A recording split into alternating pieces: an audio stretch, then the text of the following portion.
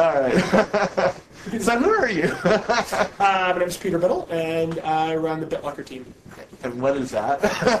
So Bitlocker is a feature in Windows Vista, and we encrypt the entire Windows volume. We use a TPM.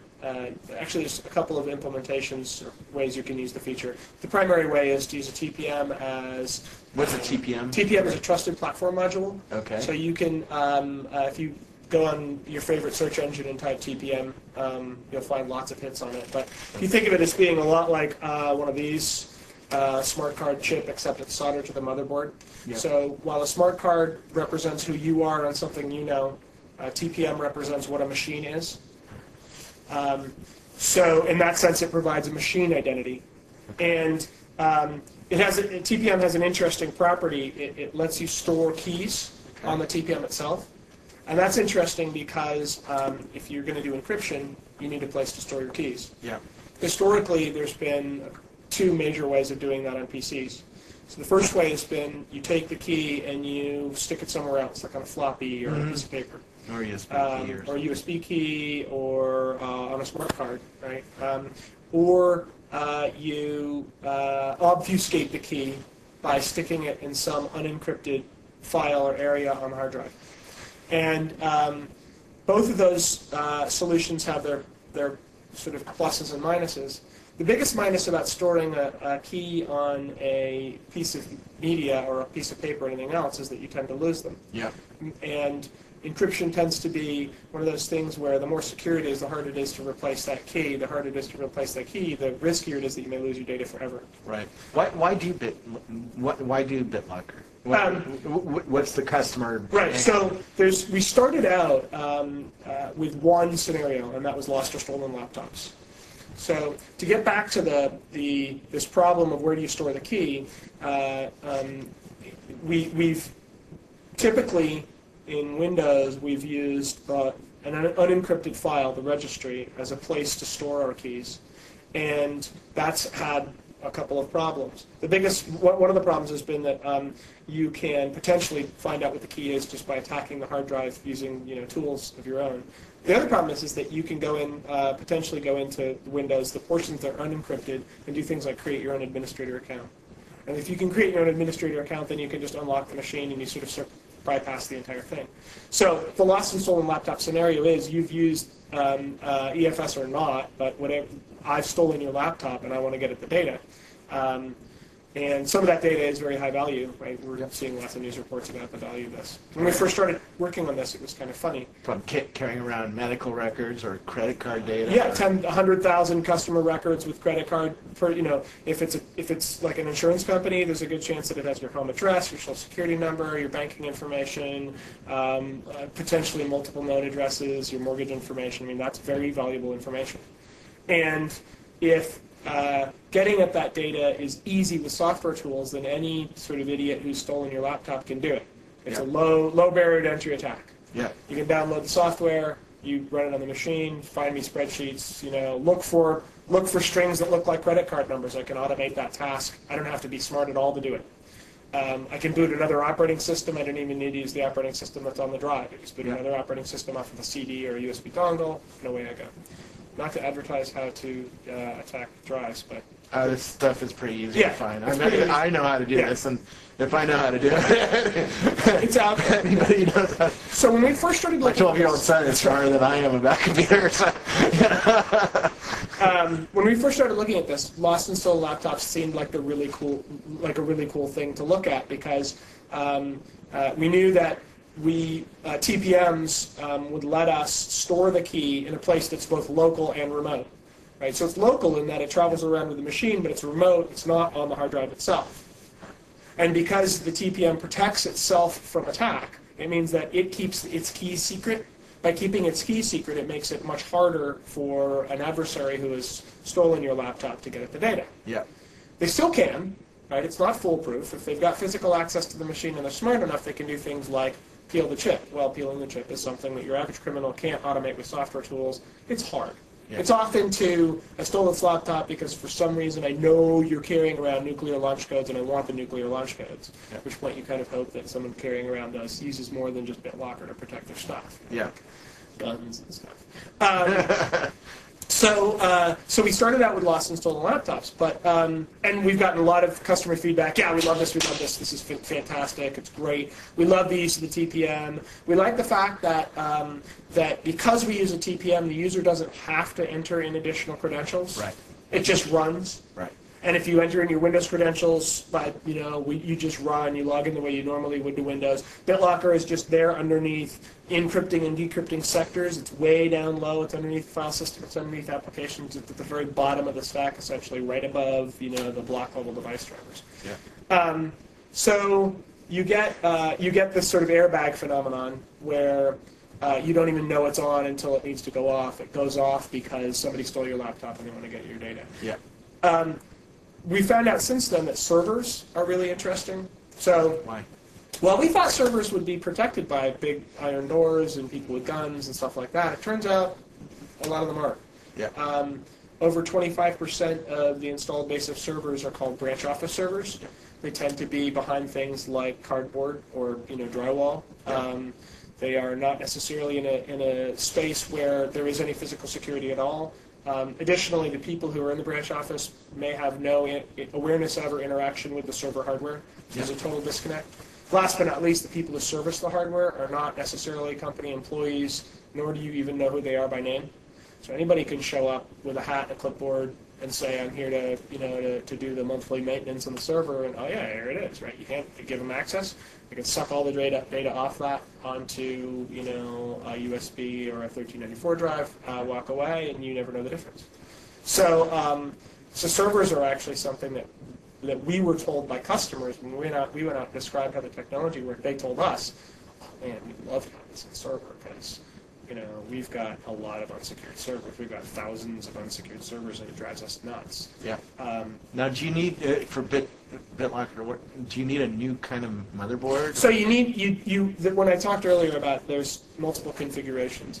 The best configuration is using a TPM. You need a TPM 1.2. Those are available in some desktops and laptops today. There'll be a lot more in the future. So you do need a new system. You can also do it using just a USB dongle. The plus side to that is that if the bad guy has taken your laptop and does not have the USB dongle, it's extremely secure. They have to break AES 128 or 256, depending on how you've configured it. So that's really hard to do. Yeah. That's hard enough that you can be pretty gosh darn sure that it's just not going to happen. They can't heal a TPM. They can't physically attack the machine because the key that they need is in your pocket, and they don't have access to that. Yeah. The downside is that there's a good chance, in fact, that you left the key in the machine or in the bag you were carrying the machine in. Yeah. In which case they're in. Yeah. If you lose the key yourself, you're into recovery mode. And recovery mode is possible, but not easy, right? It's a 40-digit key. You have to enter it into either a console from another copy of Windows or into a BIOS-based screen. It's a F1, F7, F1, F2. We make up the number. You don't get to pick a password that's easy to remember because that would be easy to hack. So that's a non-trivial event. Yeah. There have been people who have actually asked us, frankly, the main reason we did the USB support was because a small but very vocal contingent of the security community wants USB dongle support. Yeah. Because they like the idea that there's no TPM to attack. And those kinds of people, frankly, are the kinds of people of the discipline to make sure that they don't leave the TPM, they don't leave the dongle in the bag. So you can do it TPM with new systems. HP is currently shipping desktop systems today that you can buy.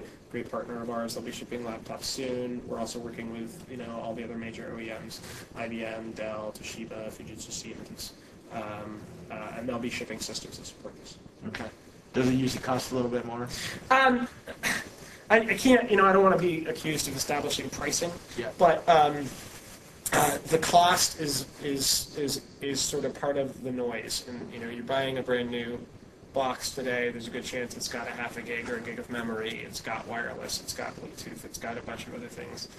This is not a big cost adder. Right. And in fact, we're also seeing vendors who are incorporating what we sort of refer to as as integrated TPMs into other logic.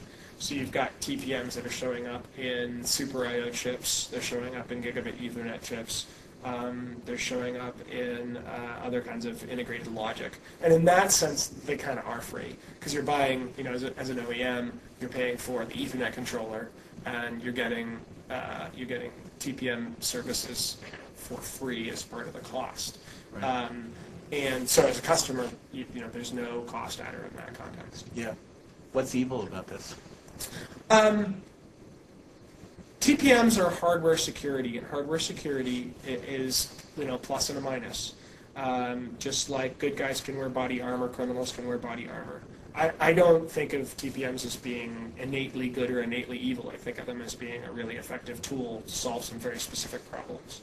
There's been a lot of noise around TPMs being evil. That comment I made about how the TPM is responsible for protecting its key, some people think that's evil. They think that... Why? Because they think that there's a nefarious purpose there. There's for some reason, I am not allowed to know a piece of information, and information wants to be free. It's, in this case, good security practice to not tell the user what that information is, because the user is very likely to make a mistake with it. In the case of Bitlocker, the user has full access to the drive. They've got a recovery key. We generate a recovery key for them. We're very aggressive, actually, about making sure that they save that recovery key in a place they can get at it. So there's never an instance in which the TPM is keeping a user from their data or keeping a user from unlocking the drive. That's a good point. But there's a concern that TPMs could be used to do that, because there's this little, this little attribute they have of protecting their own data. Could Microsoft ever use it to turn off a laptop remotely because you didn't pay your bill or something? No. I mean, no. Not without. It's ridiculous to say blanket no, because if Microsoft became suddenly very evil and decided they wanted to re-architect their entire operating system around that scenario, it's I suppose entirely plausible that they could. It'd be stupid business. And Bitlocker, and it would have nothing to do with Bitlocker. Bitlocker's about making sure that when I show up at the door to go at my house, and I've got my key, I get in. And if I don't have my key, I can knock, and my wife can come down and say, "Oh, it's you," and let me in. Yeah. And if a criminal shows up at my door and tries to get in, he can't. And if he knocks on the door, you look at him and go, "I don't know who you are. You're not coming in." That's all Bitlocker's about. TPMs have a bunch of really interesting attributes that should provide for a lot of really cool scenarios that are above and beyond just what Bitlocker will do. Well, like what?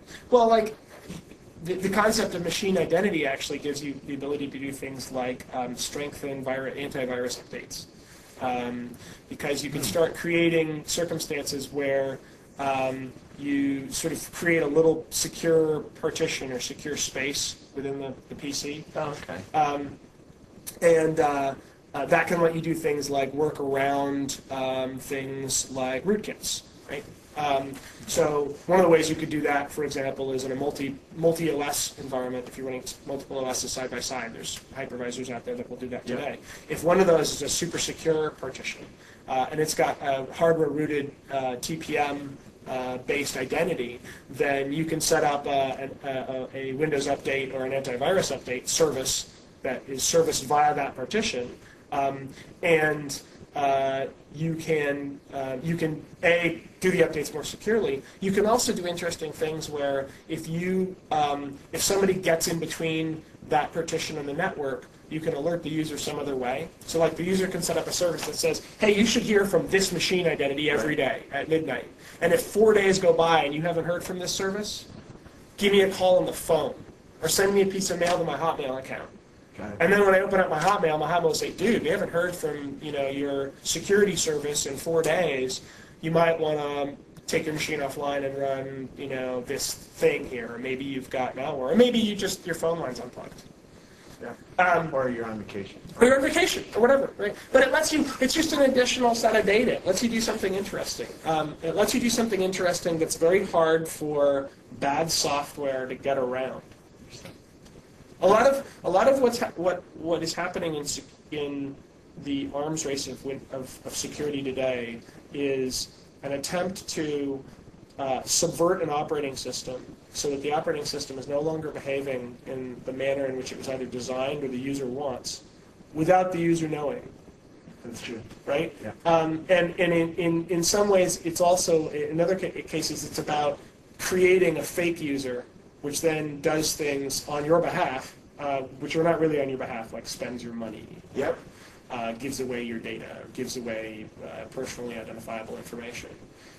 So anything that lets you create a stronger, more immutable identity combination, like this is the machine, this is the software, this is the operating system, this is the service, this is the user, anything that makes that a stronger, harder to break series of relationships is something that can benefit users, because things like things that work on chiseling into those spaces are less effective. I mean, that's long-term stuff. Right? Yeah. It's not what we're doing in Vista. What we're doing in Vista is Bitlocker. And Bitlocker is all about very simple equation, really. The drive is encrypted. You log in. The drive starts getting unencrypted. You use Windows the way you always have. You double-click on an icon. If it relates to a file that's currently encrypted, it gets magically decrypted before you ever see it. You see it, it's magically decrypted. You click on save. It gets magically encrypted as it gets put down on the hard drive. Yep. It's all behind the scenes. You don't know anything about it. The scenario is very straightforward. It's physical access to a machine that you shouldn't have access to. It's about making sure that data is more secure than it is now. Turn it off, right? Yeah. Does BitLocker come on by default? No. If I buy a TPMs are off by default. BitLocker's off by default. Okay. So it's something I actually have to. You have to consciously. Me or my IT guy has to actually turn on the machine. You have to consciously go out and turn it on. And where do I turn it on? It's in Control Panel, and it's currently in Control Panel. I mean, we're in beta, so that's where it should be in Final. And it's also in Windows Security Center. Okay. And of course, if you went to the handy-dandy search bar in the lower left and type Bitlocker, I'm sure you'd find it as well. Okay. Find Control Panel. Cool. And no, we have somebody else in the room too. Okay. You're not even getting in this conversation. Yeah. You're having such an Yeah. Who are you? I am Austin Wilson. I have Windows Vista Security Product Management. So work with Peter's team all the time on BitLocker. Okay. That's part of what I do as well. So, and what does your team do that's different from BitLocker? Basically, we're the marketing side. Oh, you're the marketing Yeah, guy. exactly. Oh, that's why we don't. Yeah. So Peter's telling a great story. We love marketing! Peter's telling a great story of how the technology. I always give the marketing guy a call. That's all right. That's Right in the resume, it's like ability to take punishment from engineers. Exactly. Yes. Cheerfully, withstands yet another stupid anti-marketing joke. Yeah. It's right there on the job description. And there's plenty of those. But I do want to point out one scenario that Peter didn't talk about. I know it's really important to him as well. And that's what happens when a PC hits end of life, or you're going to turn it over to another person in the organization. Okay. That's another area where you have data on the machine, and you're giving the machine either put it on eBay, giving it to charity, or another person. Yeah. BitLocker is very useful in that scenario too, because Peter's team is working on a utility that will basically just delete the key in the TPM. So if you've got a volume protected by BitLocker, delete the key in the TPM. So now you've got a bunch of encrypted data, no decryption key on it. You can format the drive, reload the OS, hand it to the next user. That data's gone, and it's not going to, somebody's not going to buy that machine off of eBay, run some tool on it and pull your, old Excel spreadsheets off of it as well. So another scenario that it's valid, and one where desktop, we talk about it a lot as a mobile scenario. Yeah. But when you look at the cost, what organizations spend at end of life and when they repurpose PCs, it's very viable for the desktop as well because of that reason. Yeah, the numbers are really interesting. So if you think of, the number I like to look at, because this really, this is good security practice. It's something I'm going to do. It's something I'm going to, twist all my friends' arms to do as well. Yeah. But if you look at an enterprise with 100,000 desktops, the average enterprise refresh rate today is 5 years. So that means every year they're pumping 20,000 machines out and 20,000 machines in. When they put those 20,000 machines out, more often than not, in virtually all cases we see now, it actually goes back to a leaser. They actually don't own the PC, they lease it.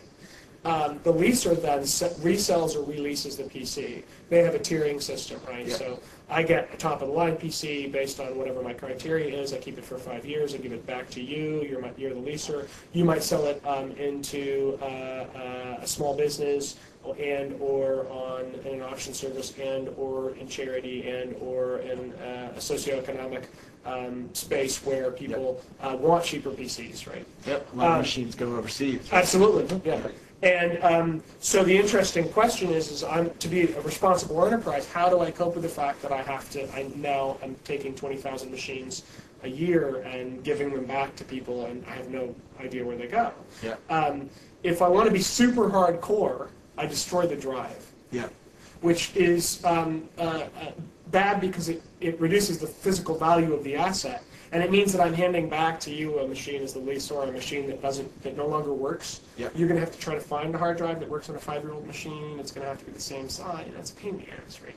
So what people usually do is either they do nothing, which is a bad thing. Right? I would not recommend against that, or they do what's called zeroing out the drive. Zeroing out the drive basically takes a formatting tool and it turns every 1 and 0 on the drive into a 0. A lot of times, there's been science that has said that you need to actually do this multiple times because you can use tools to go after, both software and hardware tools to go after the drives and try to figure out what was on it in spite of the fact that it got written to a 0. Yeah. Okay, so let's imagine that you had a machine for 5 years and you were working on a bunch of really valuable and interesting stuff. If you had a given file that sat in the same location for 4 years and 11 months, and then in the 12th month, it got the ones in that file all got turned to 0. Yeah. It may be fairly easy to actually figure out that there's basically the magnetism for each one of those ones. Yeah. It may be fairly easy to find. Yeah. It's kind of, you're out kind of in geeky land, but people have then said, okay, so we need to run these zeroing out tools more than once. So at the very least, you're zeroing out the drive, probably. You may be zeroing it out more than once. Yeah. If you are zeroing it out, that's not a quick format. That's a low-level format where you're actually writing out every single bit, and so that can take hours. Yeah. Like an 80 gig or 120 gig drive, you may be looking at a couple hours. So 20,000 times a couple hours is your time budget.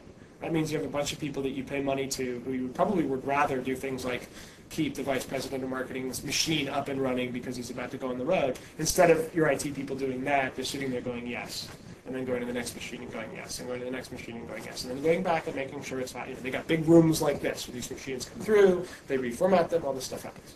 Yeah. Bitlocker. If the machine has had Bitlocker on since you deployed it as an enterprise, there's never been a 1 or a 0 on it of interest that has ever been unencrypted. Yep. So this whole concept of trying to figure out what it was before, moot. Don't ever have to do that. Yep. Additionally, because all the data on the machine is encrypted, you don't have to ever go through the process of zeroing out the drive. You just lose the key. The key is small. It's easy to lose once you've said yes, I'm sure, I'm really positively, totally sure that I never want to get this data back. I understand that if I click this button again, the data would be gone forever and there's no way I can recover it. Yes, and it's gone. So that's a few seconds, right? A few seconds versus a few hours.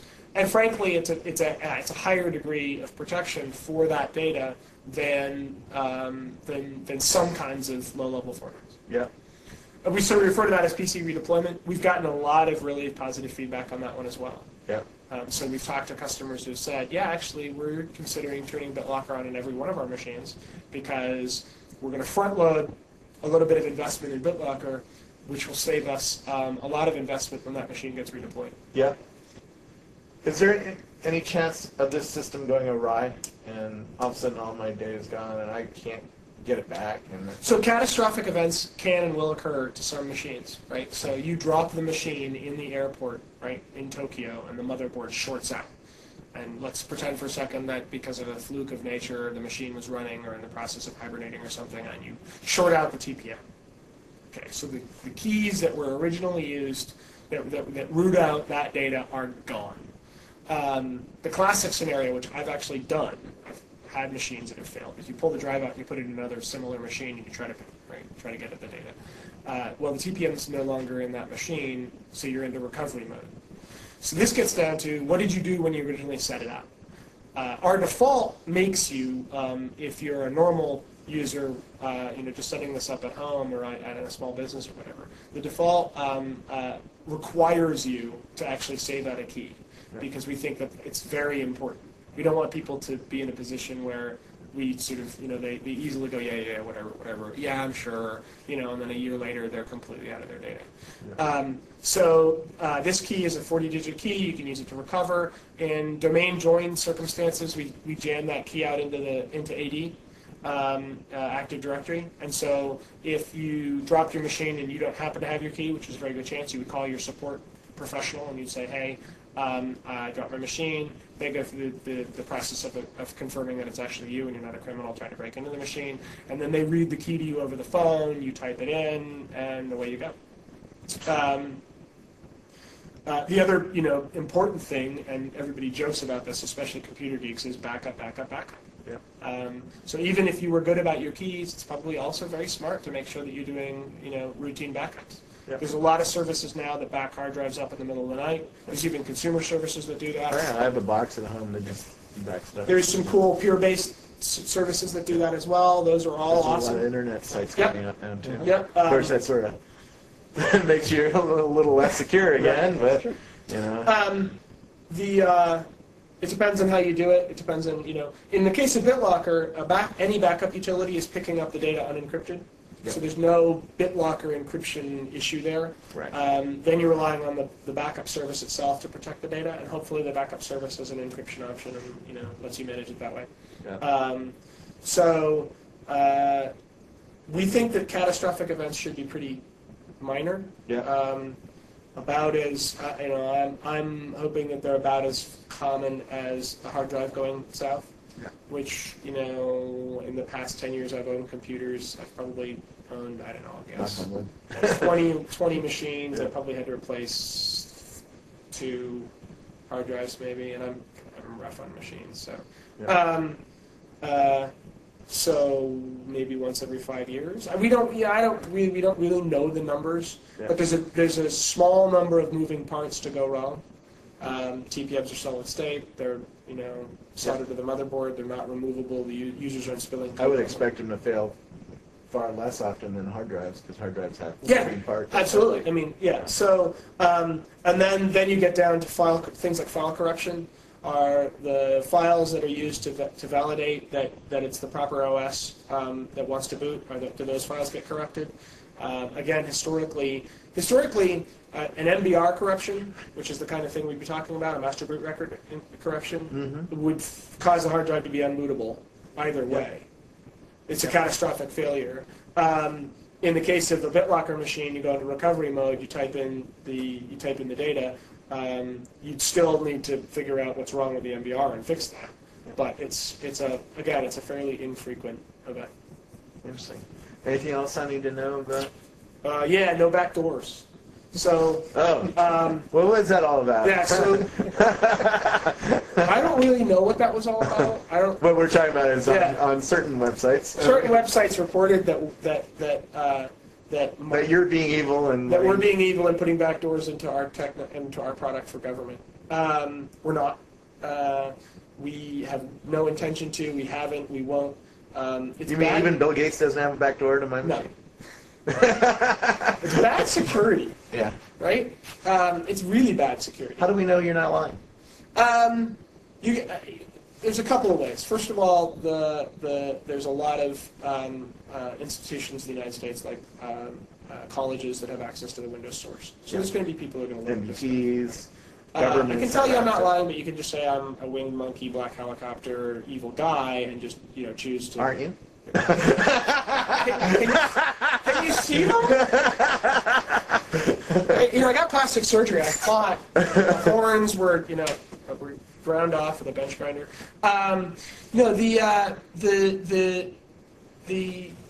It's bad business, and when we go out and talk to companies that give us millions or hundreds of millions of dollars, we have to look them square in the eye as well and say, you know what? There are no backdoors. There's no backdoors because it's bad business. It's really something that any security professional understands. If you have any system which says that we're gonna only allow these people access, except for these other little secret people. Yeah. Well, the other little secret people always get figured out. There's, hackers are not all stupid, lazy kids, right? There are some very talented individuals out there who wail on systems all the time. Yeah. And I don't want to make their lives easy by intentionally creating an opportunity for somebody to exploit my customer systems. Yeah. So it's really, it's just plain flat out bad business. Yeah. It's also impractical because you're then in a position of, if you're going to create one, who's it for? How's it managed? What do you do when government foo wants one and government bar wants one? And government foo wants one on government bar's machines, but not government bars on government's foo, government foo's machines. So yeah. The other interesting concept is when people say, well, governments must want backdoors. Independent of whether or not they do, they sure as heck don't want backdoors in their own machines. Yeah. Even within the United States government, you can be pretty sure that agency X doesn't necessarily want agency Y to have a backdoor into agency X's machines. Yeah. It's bad security protocol. So good security says you make sure that you're the only one who has access to this data, and then you manage it. Yeah. That's true for governments. It's true for individuals. It's true for companies. Yeah. Interesting. So no backdoors. I'm sure there's people out there going, I don't yeah, believe this guy. This guy's a Microsoft shill. He's paid off. You can absolutely, and I've been working in this space for long enough, and I've been called an evil liar enough times. There are people who won't believe it when we say that.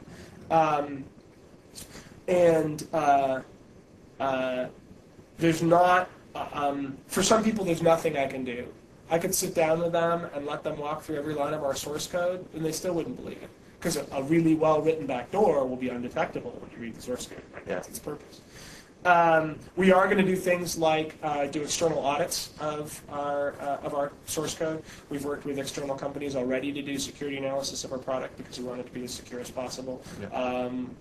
We'll look at what we need to do around final analysis of our final source code for people to say, yeah, no, looks good to us. We couldn't find anything in there.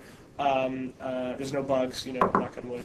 All software has bugs, but we're going to try to make sure that we're as exploit-free as we can be. Yeah.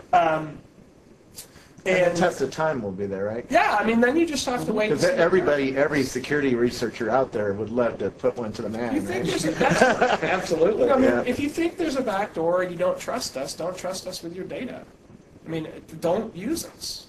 It's just, it's pretty straightforward. We're off by default. TPMs are off by default according to the TCG spec. Bitlocker's off by default. Just don't use it. Can I plug in a different TPM? TPMs are standardized, so you can use multiple vendor TPMs. So if you like the TPM from a certain company, you can use theirs instead of somebody else's. Okay. That's that absolutely your option. Some systems you won't be able to plug a TPM in. Remember, the TPM is supposed to provide machine identity. If you can plug it in like you can plug in a PC card, then it's not providing any machine identity at all. It's providing PC card identity. Yeah. Or USB if it was a USB dongle identity. That doesn't actually prove anything about the machine. The other thing is your machine has to have specific BIOS support for your TPM as well. So it's the TPM plus the enabling BIOS that you have to have, so which isn't necessarily pluggable. You can just take another TPM unless the OEM of your machine wrote a BIOS that enabled that as well. So very cool. It's pretty much you're going to get it with the machine. Cool. Anything else we should know about security in Vista? There is a lot. I could go on for hours about security and Vista. One other thing I'll mention, certainly that's a critical part of security in Vista, is user account control, which is the ability to run as a non-admin. Yeah. Big focus in Vista there, and so certainly want people to try out the February CTP. Both the Bitlocker functionality is there, user account control is there. Bitlocker, it's there. February CTP. Correct. Was it an earlier version? It was in the December as well. But the December one, our UI sucked. We were all text mode. Right? Were we still text mode? No, December actually had the UI in it, but there was a bug in the file system in December that some people ran into. We saw in the forums out there that if you turned it on, you would get the Longhorn splash screen and stop. It would just boot would freeze, and there was really no recovery from that. That's gone. In the February CTP, you can try it out, give it a shot. If you have a machine without TPM, you can store the key on USB and try it that way, certainly. Right. Read the README. It's a beta. Yeah. Read the README. Read the README. It's a beta. Yeah. Generate a recovery key. Yeah. Generate a recovery. Print it out, actually. And I would certainly not, it's a CTP. I would not trust your only copy of your family photos to BitLocker yet, right? Okay. We're beta. We're between beta 1 and beta 2. We're Right. CTPs. But yeah, by all means, people should try it out. You can do it, and you can do it with just a USB dongle. The key is that you have to have a machine that supports access to the dongle pre-boot. Okay. So most machines that are less than 2 years old will do that, Okay. but not all of them do. Okay. I believe, I don't think we have I don't know if we're including a test that will let you test that or not. Some discussion around We've got an that, yeah. internal test that lets you check. I can't remember if that's in the CTP or not. It's not there yet. It isn't? Uh-uh. Okay. Yeah, so we would, the way you would test that is you would turn it on and then you'd reboot the machine and see what happens. It's fairly straightforward in the sense that it's good practice on machines that you're running these things on to be running, have 2 copies of Windows in the machine anyways. So Yeah. have 2 partitions, have C:, run your Windows XP partition, put Vista in your D:, partition. Yep. Nothing that I know of in the case of Vista or BitLocker is going to, if you install it into a clean D:, drive, is going to affect your Windows and your C:. So Right. you can always just go, oh, this doesn't work, and start over. Yeah. That's how I do it. Cool. Cool. Thanks for Thank you. spending some time You explaining bet. a bit.